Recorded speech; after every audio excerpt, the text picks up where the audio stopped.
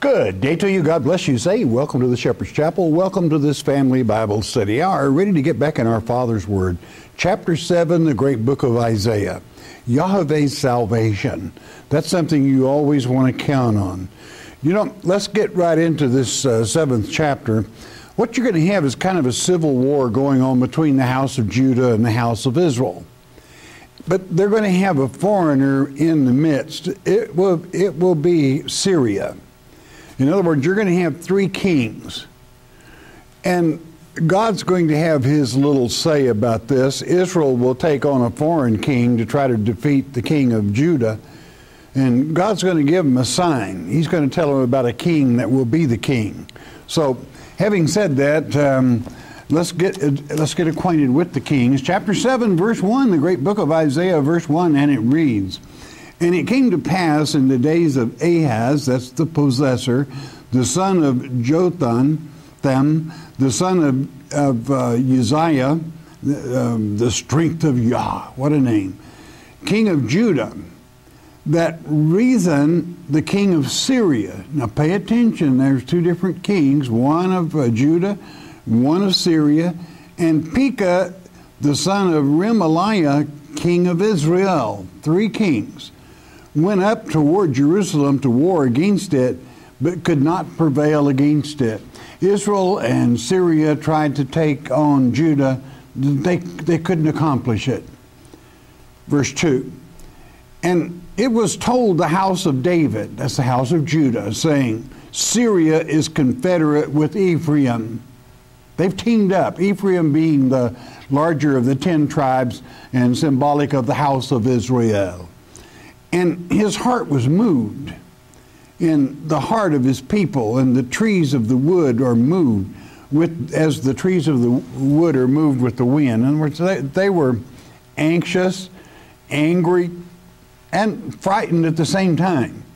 You know, when your own brother comes at you, and when he's got a foreigner with him to help him accomplish it, that's not family. That goes against everything that God teaches us. Like it or lump it, okay? Anytime that families fight, that's civil war, okay? But when you introduce a stranger in the midst, that makes it different. They were, it was restless, they were anxious, they were unhappy. Verse 3, "Then said the Lord unto Isaiah, Go forth now to meet Ahaz, thou and Shear-Jashub thy son, at the end of the conduit of the upper pool in the highway of the fuller's field." You know what the fuller's field is? That's where they have fuller soap. That's where they tromp them on the sandstone until things are clean. Okay. Verse 4, "And say unto him, Take heed and be quiet, and fear not." Don't be afraid of anything. "Neither be faint-hearted for the two tails of these smoking firebrands, for the furious anger of Rezin with Syria, and the son of Remaliah," that's to say, Yah is bedecked. In other words, you got to know what a firebrand is. Okay. What God is saying, these two kings, you don't have to sweat. You don't have to worry about them. Their flame's already gone out, and all they are is a smoking old stick. Okay. It's just an old firebrand just smoking in the breeze. Doesn't amount to a hill of beans. Okay. So you don't have to be afraid of them. Verse 5, "Because Syria, Ephraim," that's to say Syria and Israel, "and the son of Remaliah have taken evil counsel against thee, saying," verse 6, "Let us go up against Judah and vex it, and let us make a breach therein for us, and set a king in the midst of it, even the son of Tabiel." Tabiel means pleasing to God. But you know who it is? It's the son of Syria and king, the son of the Syrian king. I believe that. In other words, they want to set a foreigner as king. Now, this is a type of the Antichrist being set as king in Jerusalem. Okay. We will approve this because the Assyrian is one of the names of and types of Antichrist. And this being from Syria, the very name itself, Tabeel, is Syriac.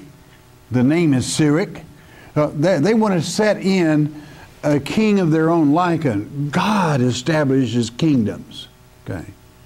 Why? Because he will establish the King of Kings and the Lord of Lords. And God is very unhappy that they would want to go to the very place that pleases him more than any place in the world. As it's written in Ezekiel chapter 16, God loves Jerusalem. God loves Mount Zion. God loves Mount Moriah. It's his favorite place. And when people start appointing foreign kings to set upon it, watch out. Not good. Verse 7, thus saith the Lord God, it shall not stand, neither shall it come to pass. Not going to happen. Verse 8, for the head of Syria is Damascus, and the head of Damascus is risen.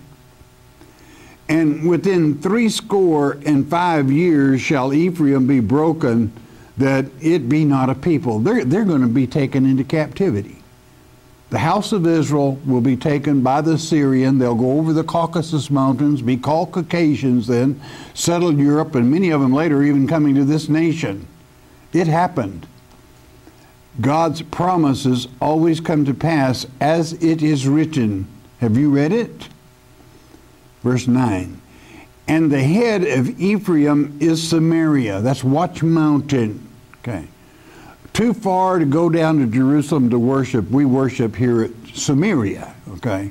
This is the house of Israel, the 10 tribes. And the head of Samaria is Remalah's son. If ye will not believe, surely you shall not be established. This is kind of a trick saying or a cute saying in Hebrew. And what it means is, if you will not trust, you won't be trusted. Or it could even be translated, if you don't understand, you won't stand. Okay. If you're going to stand, you got to understand the Word of God. Why? Because that's God's plan. That's the way it's going down. It is written, and it shall come to pass as it is written. So you want to trust Him, and if you trust Him, you will be established. Otherwise, you're not going to be established. These two are not going to be able to establish this fake king. Why? Because it's not God's plan. Verse 10, moreover, the Lord spake again unto Ahaz, saying, in verse 11, ask thee a sign of the Lord thy God. Ask it either in the depth, you ask it in hell, or in the height above, or it can be from heaven. Just ask me a sign. You're not supposed to ask God for a sign, okay? You're kind of sticking your neck out every time you do. Why? You're supposed to trust. Just got through saying it. If you trust Him, you'll be trusted. If you understand, you will make a stand. Okay? So you don't go around saying, well, I almost believe that God, but. Okay? Ahaz is an intelligent person. He knows better than to ask God for a sign, even though God has offered one to him. Verse 12, but Ahaz said, I will not ask, neither will I tempt the Lord. He knew better. Verse 13, and he said, hear ye now, O house of David. This is the house of Judah. Is it a small thing for you to worry men, but will you worry my God also? Question. I mean, they're trying to take over Judah and establish a fake king, a foreigner. Verse 14. Therefore the Lord Himself shall give you a sign. In other words, you're going to get it. Behold, a virgin shall conceive and bear a son, and shall call his name Emmanuel. That is being interpreted, God with us. What a fantastic sign our Father gave us within this. So what he's saying here, they're not going to establish a king. I am. That virgin's going to conceive. That virgin's going to bear a child. And you will name him Emmanuel, which is to say God with us. He will be King of kings and Lord of lords. Our Father places his own king. Verse 15, butter and honey, that's to say curds and honey shall he eat, that he may know to refuse the evil and choose the good. He's going to go by the health laws. He's going to do what's right. 16, for before the child shall know to refuse evil and choose the good, the land that thou abhorrest shall be forsaken of both her kings. They're going to be gone. That's to say the king of Israel, the house of Israel, and the king of Syria. They're going to be out of business. Why? Because Syria, the house of Israel is going into captivity by the king of Assyria. And we'll document that this is a type of Antichrist when we come to chapter 14. I'll nail it for you. You don't have to worry that that's what this is building up to.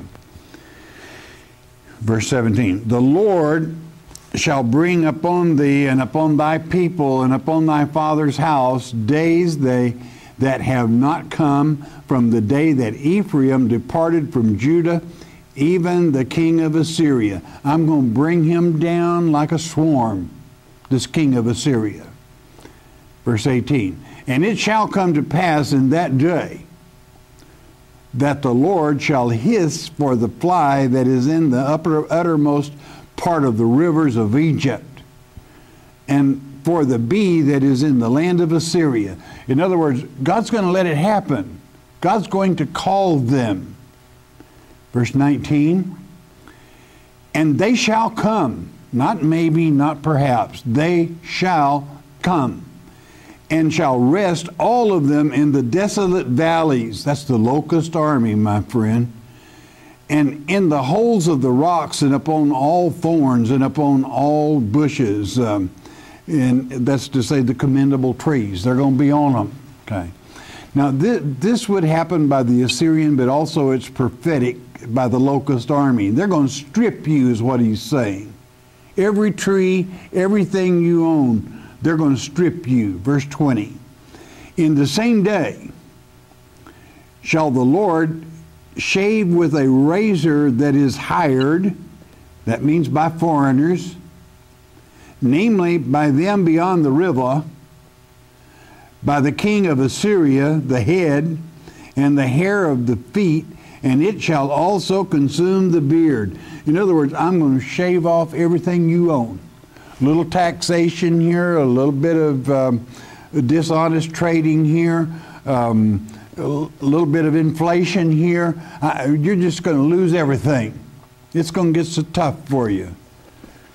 And of course, the locust army brings that to pass in the ultimate fulfillment. Verse 21, and it shall come to pass in that day, not perhaps, it shall come to pass in that day, that a man shall nourish a young cow and 2 sheep. Now that's not much of a herd, okay? If you've only got 1 cow and 2 sheep, you're just barely getting by. First of all, being in agriculture, you got to depend on somebody else's bull, okay, to even get by here. And that can be translated in many ways. He's not doing real good. But I want you to catch a point. Even though he's not rich with cattle and land and has his own bull and so on and so forth, God's with him. That makes a big difference. So even though he has just 1 cow and 2 sheep and God with him, listen to it, 22, and it shall come to pass for the abundance of milk that they shall give, he shall eat butter, for butter and honey shall everyone eat that is left in the land. In other words, the remnant God takes care of. It will be in abundance. You know, especially in this generation, you must learn to trust Almighty God. That's what the little cute saying was in the Hebrew tongue back in verse 9. You will, if you will not trust, you will not be trusted. But you got to trust him. He said, even if it's just one little cow and 2 sheep, you're going to do fine. Why? Because God will bless it. There could be a whole lecture could be taught on that. That God makes the difference between right and wrong, between success and failure, between happiness and sorrow. If he's with you, you got nothing to sweat. You don't have to fear. Everything that comes against you is just firebrands. Fire's gone out. And God, our Father, is a consuming fire. So they're doing real good with just 1 cow and 2 sheep. 23, and it shall come to pass in that day that every place shall be where there were 1,000 vines at 1,000 silverlings, it shall even be for briars and thorns. Now, 1,000 vines and 1,000 silverlings, that's the price of a fantastic vineyard. Okay. I mean, you could take that and you could buy the best. Not just some one little old cow and 2 sheep. But I mean, on the other hand, somebody that doesn't have God could have 1,000 silverlings and buy the best vineyard in the country, and all he's going to get is a bunch of briars. Why? Because God's not with him. God's against it. It is ever, ever, ever so very important that you've got to have God with you and you've got to be with God. Well, how do I do that? In His Word. You know, many people search for truth and they go to the crackpots of the world. This religion, this crackpot, that crackpot. They never go to the Word of God that documents itself and proves itself by action, by promise and promises kept from Almighty God. In other words, you can have 1 cow and 2 sheep with God's blessings and be rich, or you can be rich and without God's blessings, all you're going to get is a bunch of thorns. Verse 24, with arrows and with bows shall men come thither, because all the land shall become briars and thorns. It's going to be turned over. They're going to take it over and they're going to strip it. They're going to tax you and overcome you to the point you won't have anything left. And do you know something? In the Hebrew, this makes it very clear that they do with this without weapons. That should tell you something, friend. Well, if they don't do it with weapons, what do they do it with? Politics.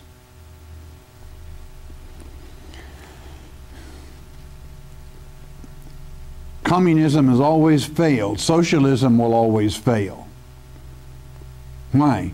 It's not of our Father. It's of Satan. Verse 25, and on all hills that shall be digged with the mattock, there shall not come thither the fear of briars and thorns, but it shall be for the sending forth of oxen and for the treading of lesser cattle. It's going to be trampled. The Assyrian is coming. The locust army is coming. Well, we should just all shake in our boots. No. You would have missed the whole lecture of that chapter. God promised you a virgin shall conceive. A child will be born. He will be called Emmanuel. That is to say, God with us. And if God is with us, all we need is 1 little heifer and 2 sheep. And we're better off than somebody that has all the silver in the world. So what are you afraid of? Are you afraid to trust God? The truth is so very important. And you live in a generation where that virgin that brought forth that conception that took place on December the 25th, it is so very important that you know and understand there's trouble coming, but it doesn't affect you if you're under that Son, Emmanuel. Chapter 8, verse 1, moreover, the Lord said unto me, take thee a great roll and write in it with a man's pen concerning Maher-shalal-Hash-Baz. Now, that's one of the longest names in the Bible, okay, in the manuscripts, right? What does it mean? Well, first of all, God didn't write it. He said, you take a man's pen and let a man write it. I want a man to get this down good. And what does it mean? It means, the word is simply 4 words. It means haste, spoil, speed, and pray. And when it's translated fully, it means they haste to the spoil and speed to the prey. They're going to take you if you're not careful, okay? But God has told you how to protect yourself.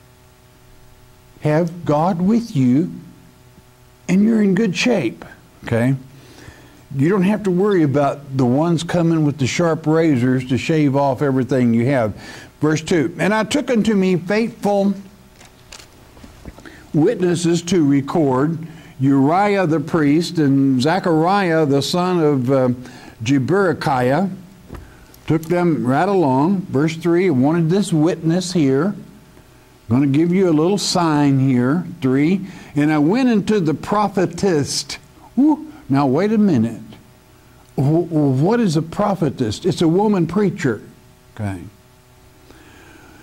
And she conceived and bare a son. Then said the Lord to me, call his name Maher-shalal-Hash-Baz. That's haste to the spoil and speed to the prey. It's coming. Praise God. In other words, the locust army is going to ascend. And they're coming. They will have a king over them, and it won't be Emmanuel. You've read this in Revelation chapter 9. This all builds to it, and by the time we complete chapter 14, you'll have a real good understanding of it. Verse 4, for before the child shall have knowledge to cry, my father and my mother, the riches of Damascus and the spoil of Samaria shall be taken away before the king of Assyria. We'll cover that a little further when we get to chapter 14.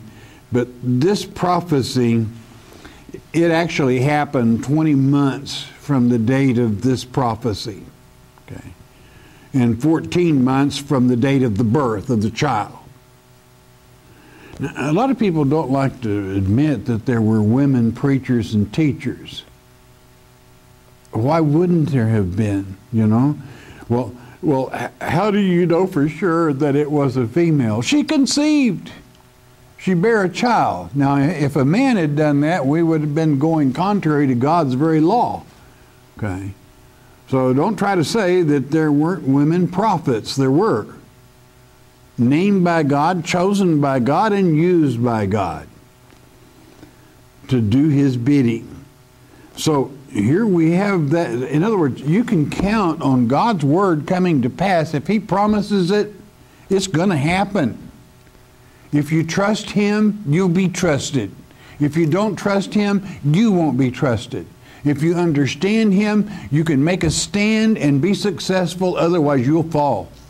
Okay. It's that simple. Be with God and be a winner. Be without God and be a loser. Be taken in. Verse 5. The Lord spake also unto me again, saying, you want to listen to Him now. Verse 6. For as much as this people refuseth the waters of Shiloah that go softly, and rejoice in Rezin and Remalah's son, because they refused the real prince. That's what Shiloh is. It means peace. They refuse Shiloh and they want to go with this firebrand of Remalah, okay, and Rezin. If they want, and again, if they want to refuse the real prince, then they're in a heap of hurt. Verse 7. Now therefore, behold, The Lord bringeth up upon them the waters of the river, strong and many, even the king of Assyria, and all his glory. And he shall come up over all his channels and go over all his banks. You can rest assured, this flood of waters reminds me, as it comes to pass in Revelation chapter 12, when the flood that comes from Satan, the fake king's mouth, and really wants to destroy the children of God, but God protects them. God takes care of his own. But this isn't maybe this king of Assyria is coming. He would come in the literal sense. Do you understand? This is why Jonah himself gave of his own life, tried to, so that Nineveh, which is one of the capitals of Assyria, could not be successful to accomplish this victory over the children of Israel. That's why Jonah wanted to be cast into the ocean and drown. He didn't want to save the Assyrians, because he knew they were going to conquer Israel. And he felt God was using him as a prophet to go and save the very people that would destroy his own people, his own family. And ultimately he would end up being the sign of this same child that the virgin conceived and called Emmanuel, because when he was cast into the sea, he was taken in by prepared fish, and was 3 days and 3 nights in that whale's belly, and then was regurgitated in front of Ninevites who worshiped the fish god. And they thought Jonah was the Messiah. And they all converted and they were saved. But that's why Jesus would say that's the only sign you're going to get, 3 days and 3 nights in the belly of the earth, and he'll resurrect. So he did. So let it remind you, not maybe these things are going to come to pass, they are going to come to pass. Verse 8, and he shall pass through Judah. He shall overflow and go over. He shall reach even to the neck. That's the tender part, friend. And the stretching out of his wing shall fill the breadth of thy land, O Emmanuel. And he uses the name Emmanuel here. Do you know what this overshadowing reminds me of? Daniel chapter 9, verse 27. When the desolator shall come in on the wings of destruction, of deception rather, overshadowing, to deceive. A thing of deception in this generation. Be careful, my friend, and make sure you listen, O Emmanuel, God with us, that you are with God. For if you are with God, he is with you. Verse 9, associate yourselves, O you people. That's to say, you form your little one world systems. You associate, you get your little socialism going. One worldism. United Nations, all one. O you people, and you shall be broken in pieces. And give ear, all ye far and give ear, all ye of far countries. Gird yourselves, and you shall be broken in pieces. Gird yourselves, and you shall be broken in pieces. 2 times for emphasis. Don't mess with God. Don't mess with our Father. God protects his children. I want to know how sharp you are. I want to know if you really listen to the Word of God. I want to know if you trust him whereby he can trust you.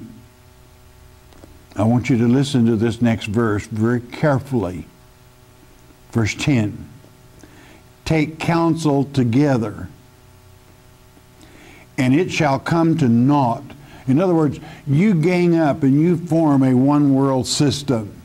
It's not going to happen. It's coming to naught. Zippo. Zero. But what do? Speak the word. and it shall not stand, for God is with us. Did you catch it? Did you catch it? Because here, the very name of the King of Kings and the Lord of Lords is fully translated rather than transliterated.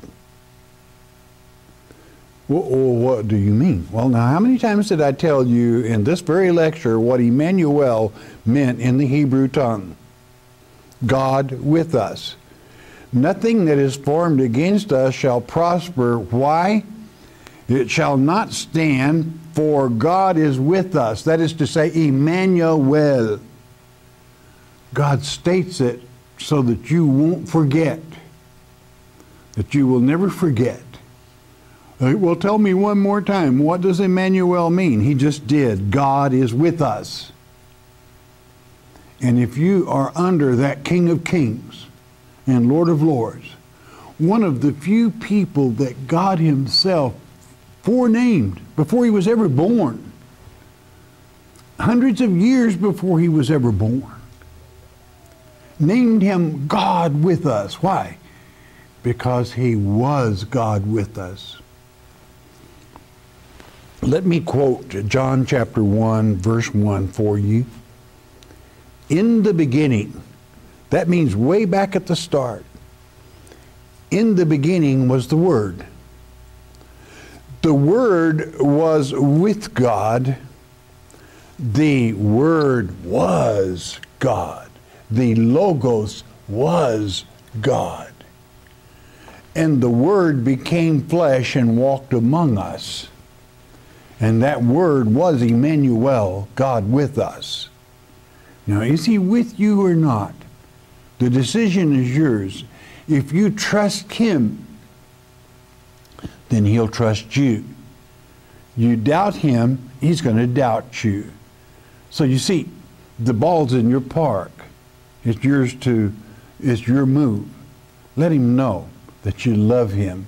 It's his promise of promises that he would send this one that makes life good, that makes life complete, that removes fear and protects the remnant that loved him. Don't miss the next lecture. All right, bless your heart. You listen a moment, won't you please? The Mark of the Beast on CD